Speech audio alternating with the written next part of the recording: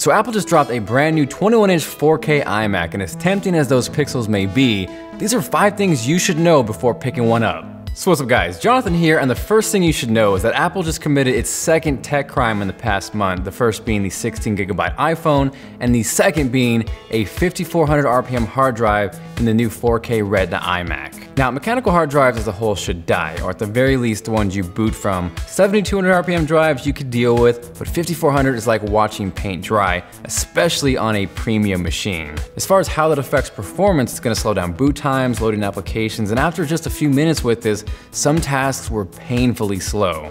On the positive though, at least I have a Retina beach ball to look at. So what it boils down to, at the very least, you should opt for the Fusion equipped model. If you go into your Apple store and they don't have it, do not buy the base model. Make sure they order it, order online, whatever you do not do 5400 RPM. Next up, and the second thing you should know, is how the display actually works. For starters, it's kind of a weird resolution, which is 4096 by 2304, which is just slightly larger than Cinema 4K. Now, I guarantee you someone out there will comment, why would I want such a high resolution on a screen that small? The text and the icons, they're gonna look like ants. But this is how it works. What Apple does is take all those pixels, 9.4 million to be exact, and for every pixel of real estate, they cram 4 pixels in there, which results in a super crispy, vivid image. So by default, it's gonna look like 2048 by 1152, so slightly more real estate than a 1080p screen. You also have the option to scale to 2304 by 1296, which is a little bit weird. And then lastly, 2560 by 1440, which is what you would see on most 27-inch monitors. On top of that, one of the improvements they made to the 27-inch Retina iMac was the display itself. So now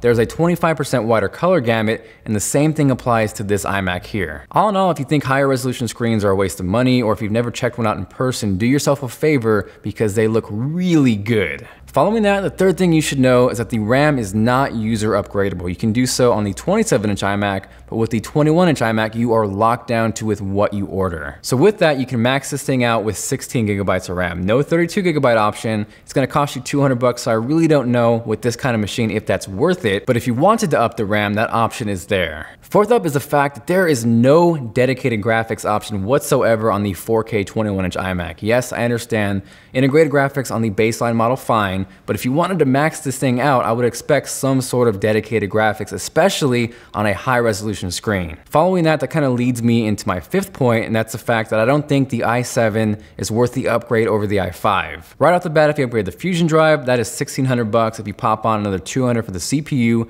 you're getting really close to 27-inch Retina territory. And in that case, not only are you getting better performance, you're getting dedicated graphic options, and more importantly, a bigger screen with more resolution. So if you haven't noticed yet, there's definitely a theme with this iMac. Yes, get the Fusion drive, but save your money on everything else. And if you want to upgrade it and max it out, put that towards a 27-inch iMac.